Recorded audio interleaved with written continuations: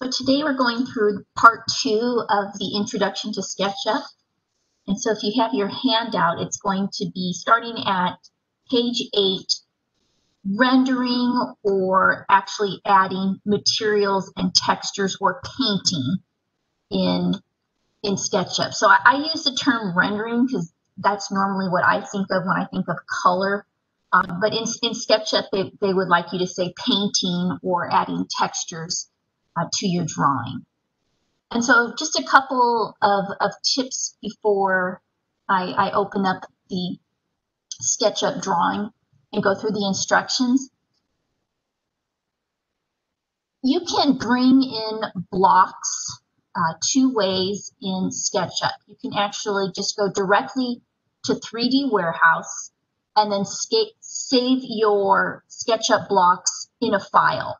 So for these exercises under class shares, you can see I've downloaded a lot of blocks. I've went ahead and downloaded those, saved them as 2018, and then saved those in class shares. And what you're going to find today is you can actually, and Lauren, I know you already know this, but you can actually just through SketchUp bring blocks right into your drawing. And that makes it really quick and easy to bring in blocks into your drawing. But I actually like having a folder with some of my favorite SketchUp blocks. So that's just something that I like to do because you find that you have your favorites. So I do keep mine in a folder typically, but sometimes if I'm just kind of playing around, I will just drop them into the drawing directly. Another tip that I would like you to note is you might want to save if you bring in an image. Let's say an image for a rug or a piece of art. You might want to save it in two different portrait and landscape orientations. So I'm just going to open up this rug. I snipped this and I didn't do a good snip. That's why it's still there. I snipped this from West Elm's site. And you can quickly just rotate it and then save it as rotated.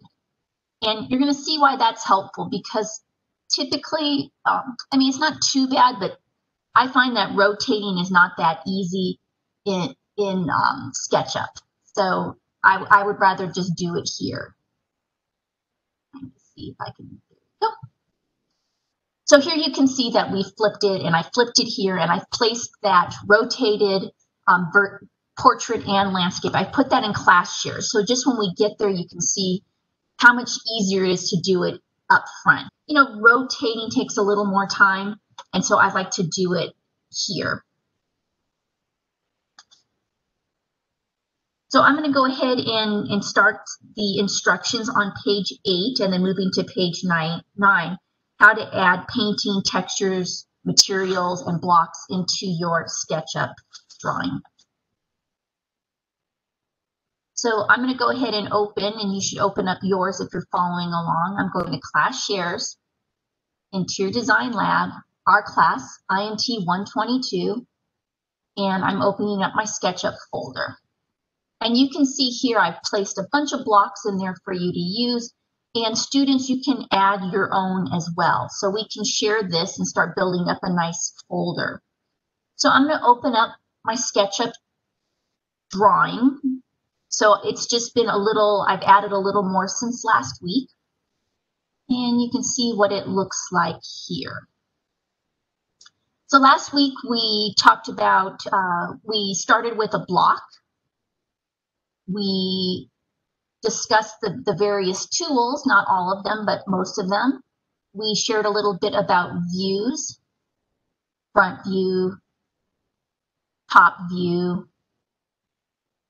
Again, you can use the pan tool, select the hand, press down on your mouse, and you can pan. You can also use the orbit tool if you want to orbit. And so today we're going to talk about how did I place some of these textures in my room. So the first thing is just to introduce you to where materials are located.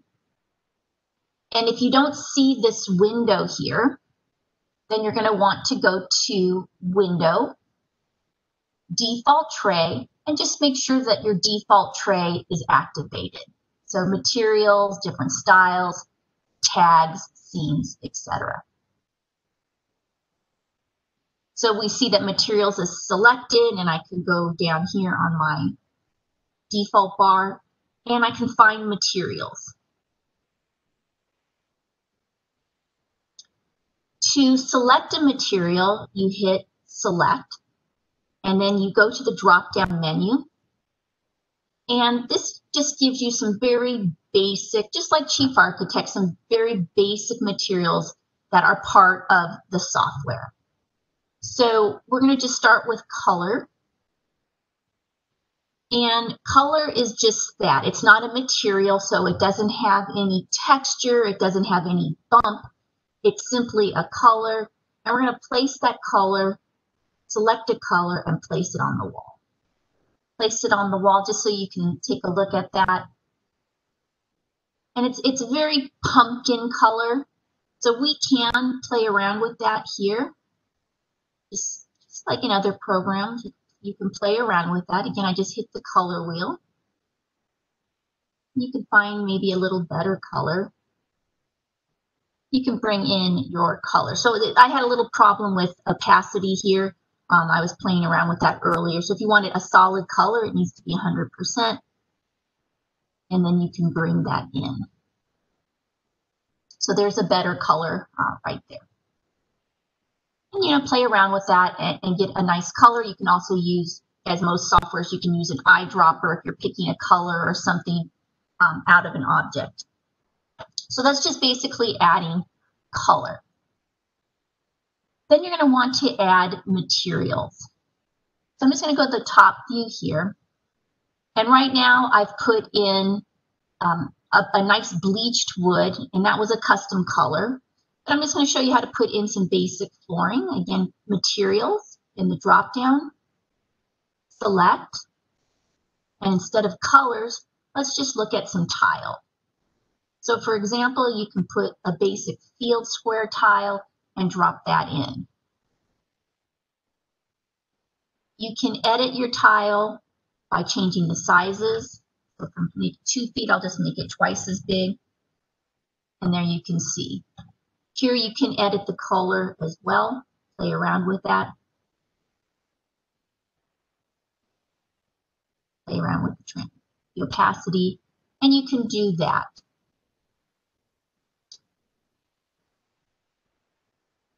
You can also go back to materials. And there are, under select, there is a section that says found in this drawing, in this model. So as you're starting to build your model and you add materials, they actually start marking the different materials that you've used already. So I can go ahead and just copy them in, or I can go to where I just showed you and just look at all the different materials that I've tried to use in my model and find it there. So even if you've changed it a little bit, like I started with some dark wood and some maple wood, and then I decided I wanted to bring my own wood in, you can do that as well. So I'll show you how to bring in custom materials, but just like the stock materials, you can edit the color and you can play with the size.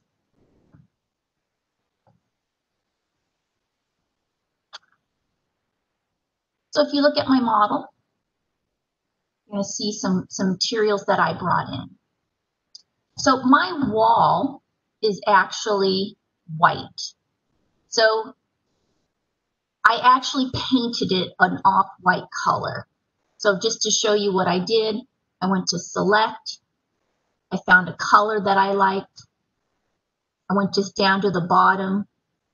And I put this color in. So it's this color. It's not actually white, but that's what the color of the wall is. So I actually painted a color on the wall, even though it is just a slight off-white.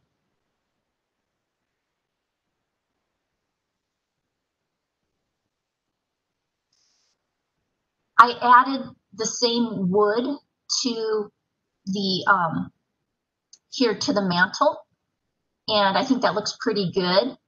And I did that by just using the eyedropper, bringing back that, and then placing that right there on the mantle.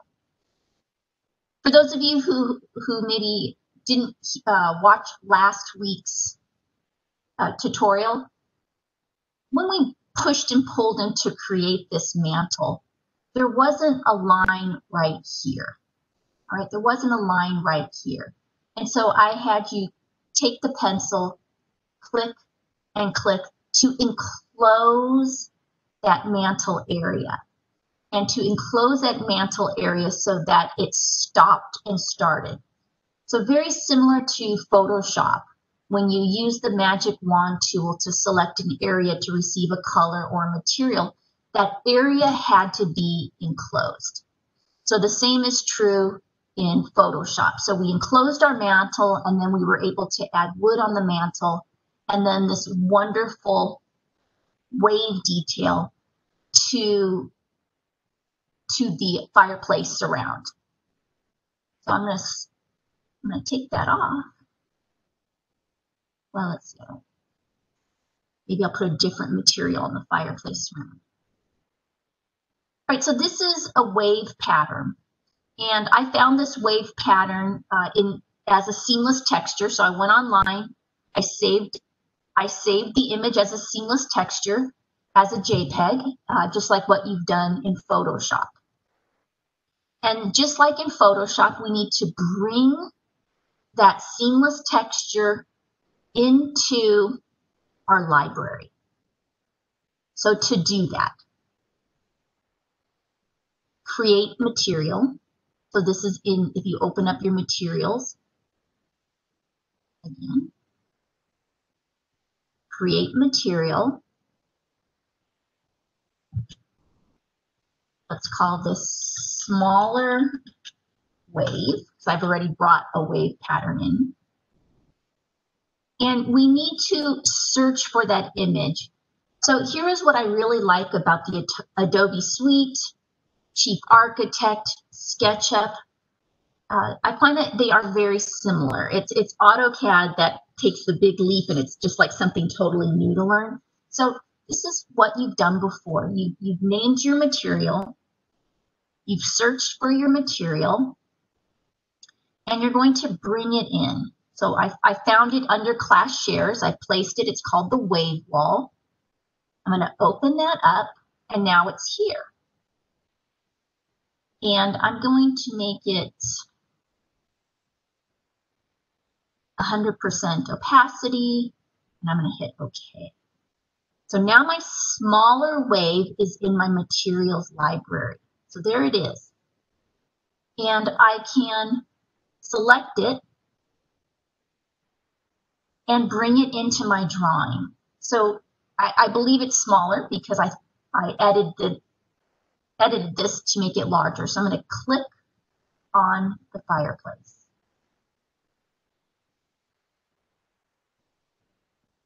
That looks really nice, how that all works and goes around the corner. I can also edit that and change the scale. So let's just make it half the size. And you can see that's what it looks like smaller.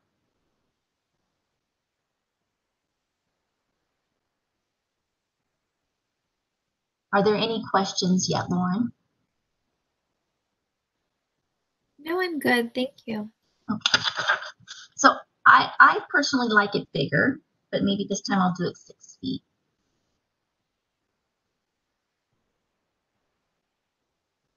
That's a nice size.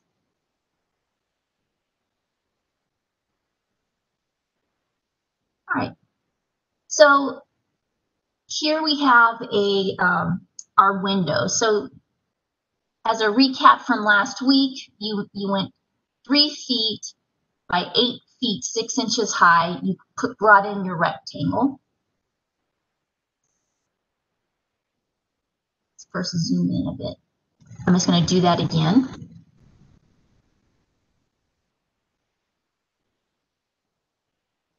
So there's the corner. We went in, snapped to that endpoint.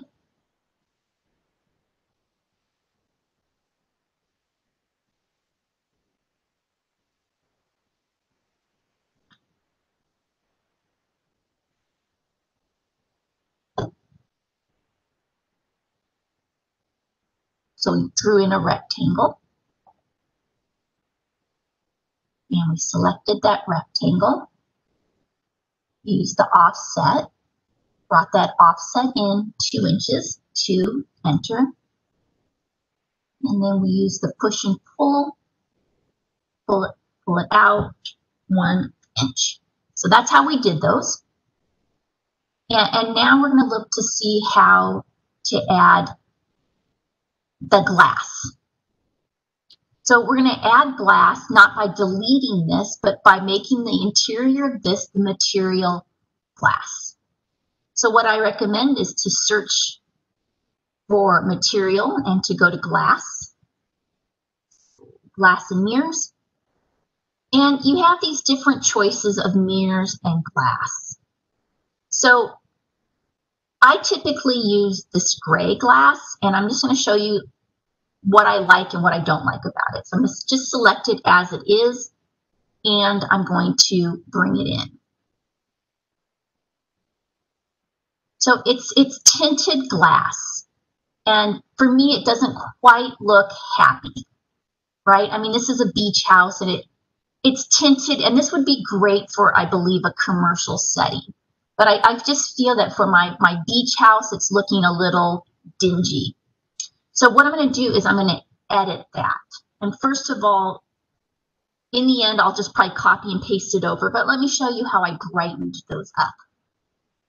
First of all, I brought up the color so it's not so gray. And then you can also play with the opacity.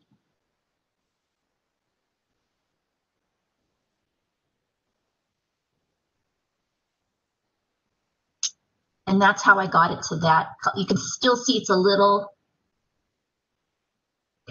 pretty darn close. So that's how I got how I like my glass to be rendered.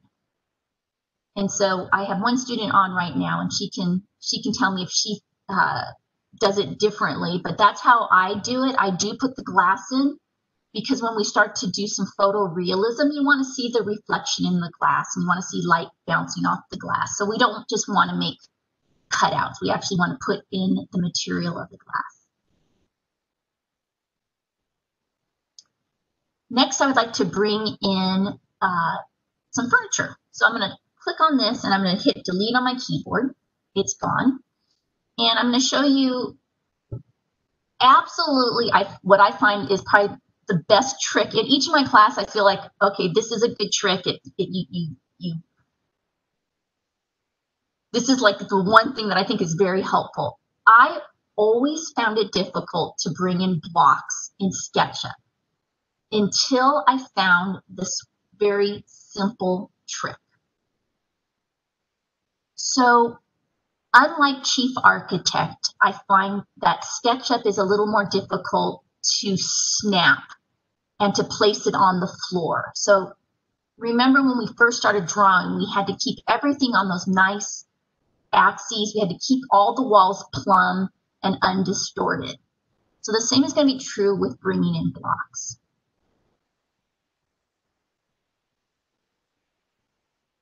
So I'm going to bring in a block that I've already saved in 3D Warehouse.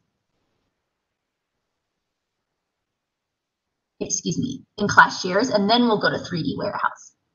So to bring in a block that you've already shared, File, Import, and we're going to go to Class Shares. That's where we're in. We're in Class Shares, INT 122, SketchUp, and I'm going to have you bring in the Barcelona chair, Mies van der Rohe's Barcelona chair, and hit Import. And here it is.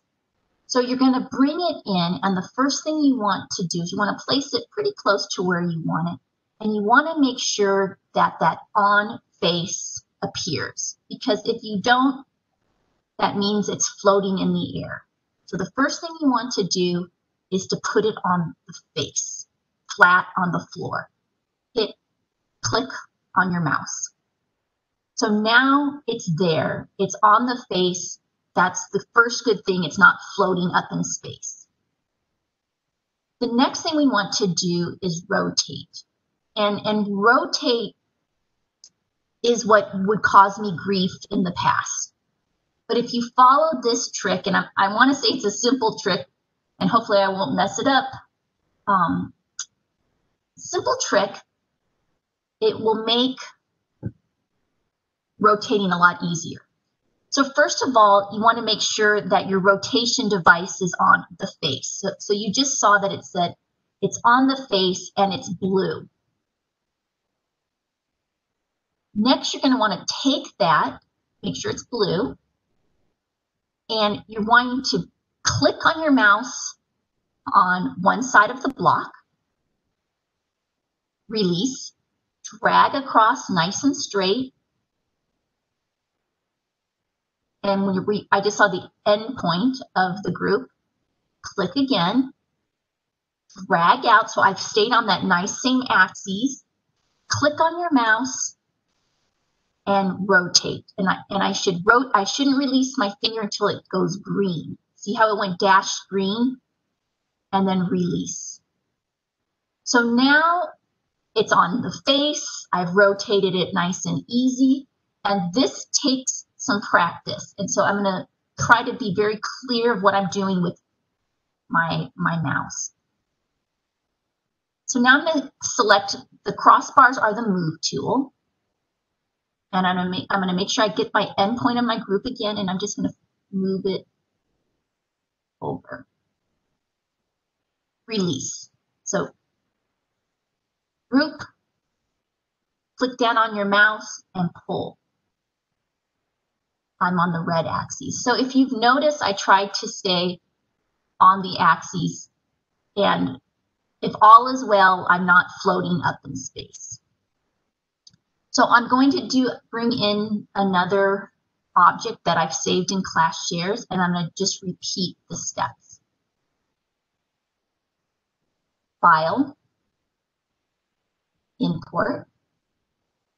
This time I'll bring in the floor lamp.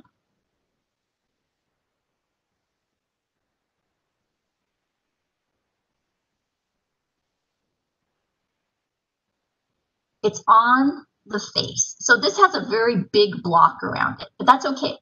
So, but I want to make sure that it says on face. So I'm clicking on my mouse. Click. It's placed now. So now I will select the move tool, and I'm going to bring it into this corner. And you have to be very careful when you move, because you want to stay on the nice axis. So your nice block stays on the floor. I just clicked on my mouse on the corner of the block, and I'm pulling up on the green axis. You see it's green. Release. I'm clicking on my group again on the corner, and now I'm going to go the other way. Do you see it's still red? Click, drag, release. And now we're going to rotate it, because I want this to be on an angle, and I want it to just kind of come into this room. So I will rotate it by selecting the rotate tool, blue on the face, click on the corner of the group, click on my mouse, release, drag across, click on the other corner, pull out, and rotate. Get that where the angle that you want, you can click.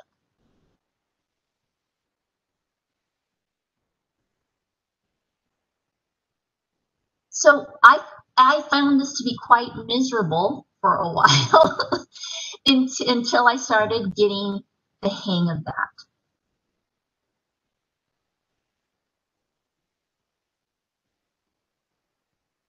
You can also bring in blocks that directly from the 3D warehouse. Here you can see I'm looking at the top of my mantle and I forgot to put a wood finish on the top of my mantle, so I'm going to have to do that. I guess it's not a big deal because I wouldn't see it in the perspective. So next is to bring in a sofa. So we're going to go to Windows and the 3D warehouse. And you do have to sign in before you can have access. This wasn't always the case, but now you need to sign in.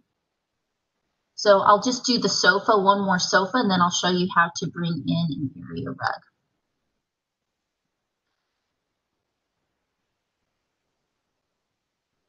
File, import. Now do I have a nice sofa here?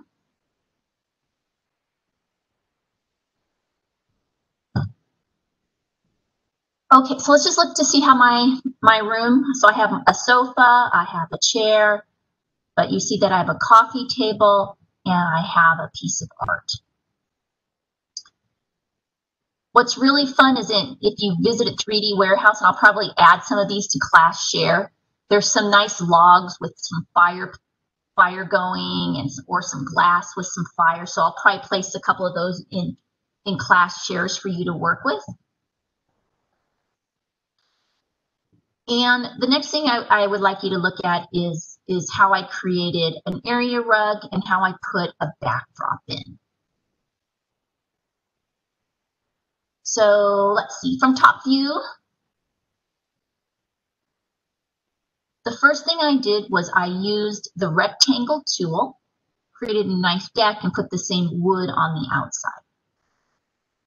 And what I'm going to do is I'm going to see if I can get rid of that and that. And so what I'm going to do is I'm going to draw a rectangle and I'm going to actually apply the image to that rectangle.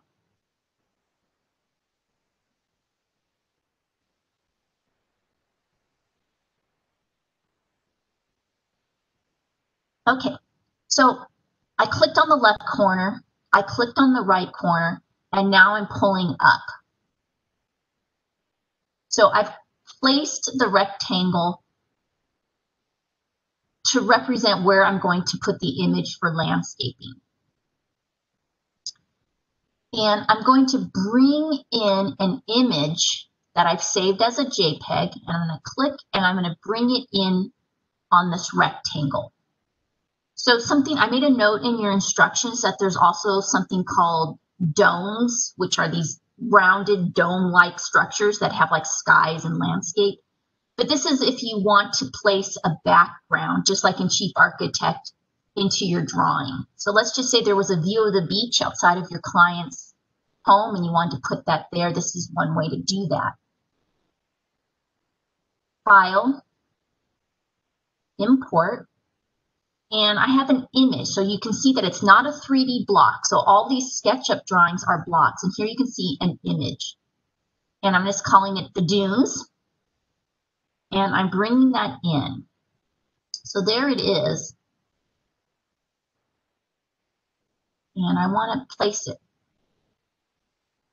there in my drawing.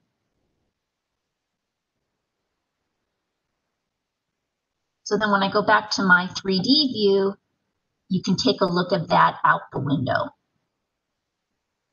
So that doesn't look right? So maybe you need to scale it. So you can scale it, and we haven't used this tool yet. So to the left of offset is scale.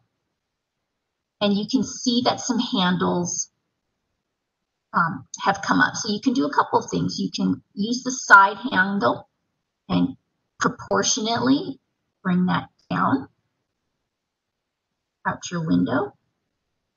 Or you can use one of the middle handles and skew that a little bit. And so it's just, you need to play with that so that you get a good view out the window. So here's probably what I would do. I would bring in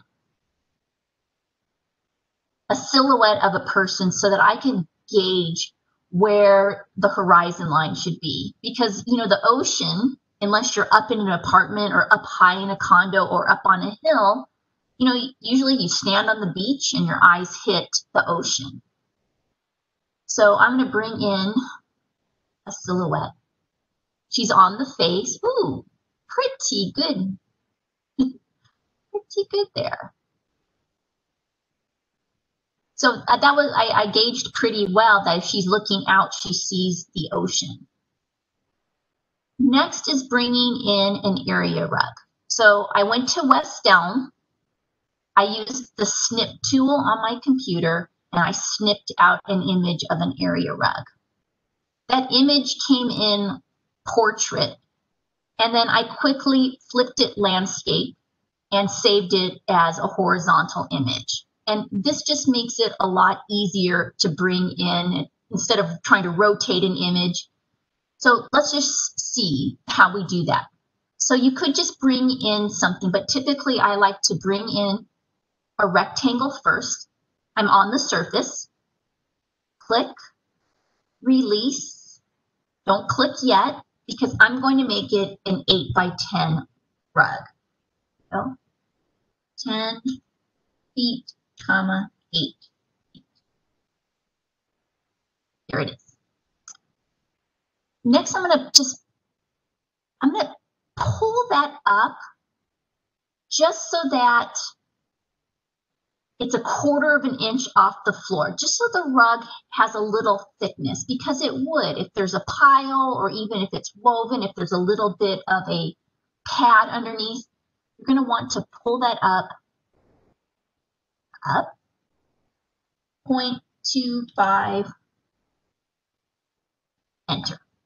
So it's just a little bit off of the ground, so just a little bit of the edge.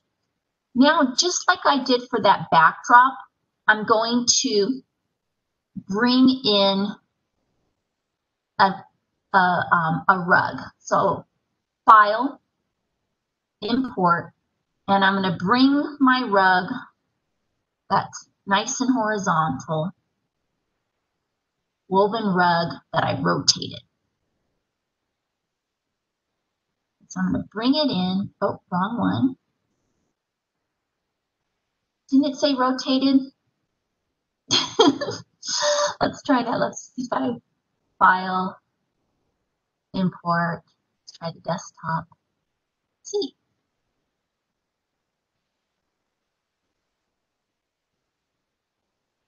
Oh, bummer.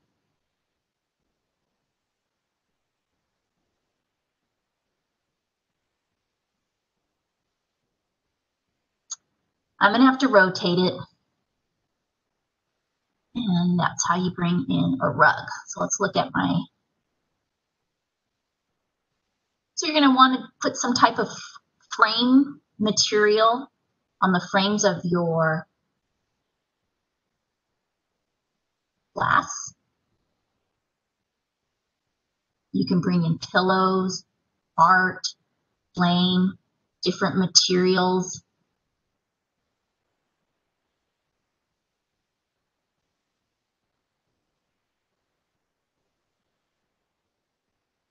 And then next week, we're going to render. So I'm just going to pause here for a second, take a little break, and then start the recording again, because we're going to want to look at some different styles and some different scene selections.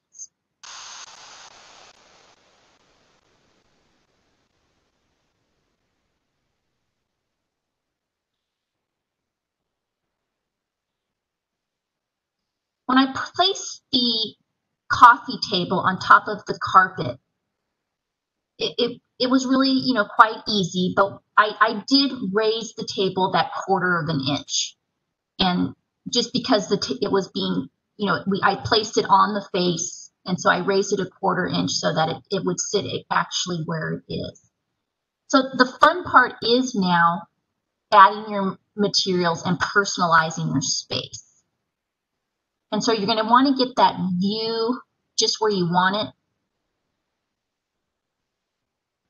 And you can actually set scenes, so to save that angle.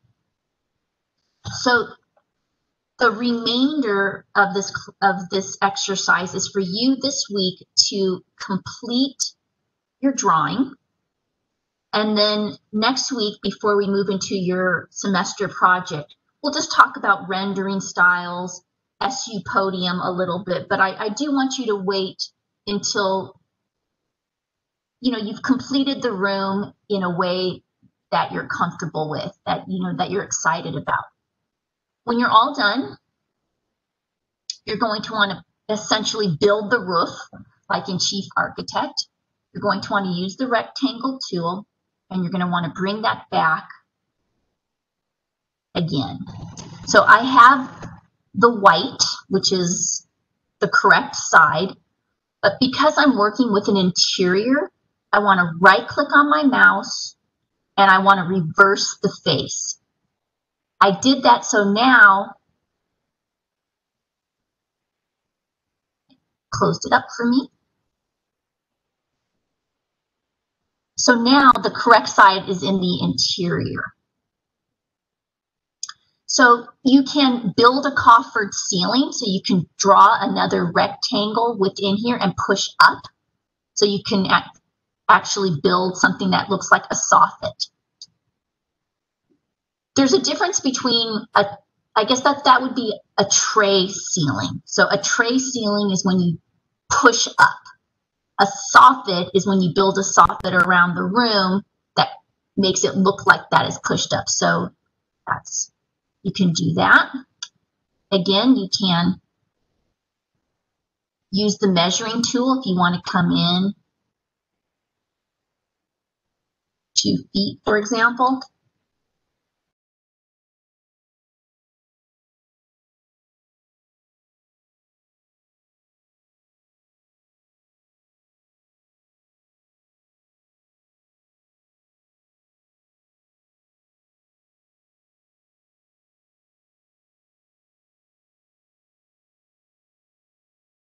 You can then bring your rectangle tool,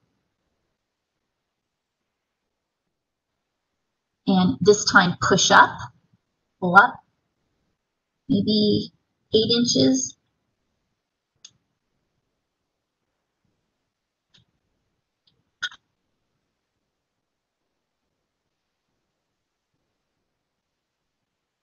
And then from the interior, you can see now I have a nice little ceiling detail that should be pulled out, I believe, further from the fireplace. So maybe you need to come out 3 feet on the edge. But you can just see how you can start adding interest. I also gave instructions how to use what's called the Follow Me tool. And that's on page 13 at the bottom. So what the Follow Me tool means is that you can go into the 3D warehouse and you can find, for example, a profile edge of a crown molding. And you can place that crown molding in the corner and you can tell the computer to follow it around the edge. So you can place a crown molding. So that's something you can do. That's probably a little more advanced for this class, but if a few of you, like Lauren, you've had experience with SketchUp, so you might want to practice your Follow Me tool. If you're not going to use Podium, so in Podium, we can actually, just like Chief Architect, we're going to actually next week, we're going to bring in recessed can lights and things like that and illuminate your space and then render it. We'll do that next week. I just want you to have this done so that you can have something to work on. And if you don't have Podium, which I never did at home, I kind of cheated to put in recessed can lights. And this is how I cheated. I would go in from my top view and I would actually just put some circles in. These are huge, but circles. And then I can make them I'll make them 6 inches, for example. I could select the center and hit delete on my keyboard. So they look they look like can lights. That's just a little cheat you can do for that. So if you want to add some can lights, you can do that. If not, next week we'll actually put some lights in and just wrap up. But for next week, I would like you to be as far along as possible.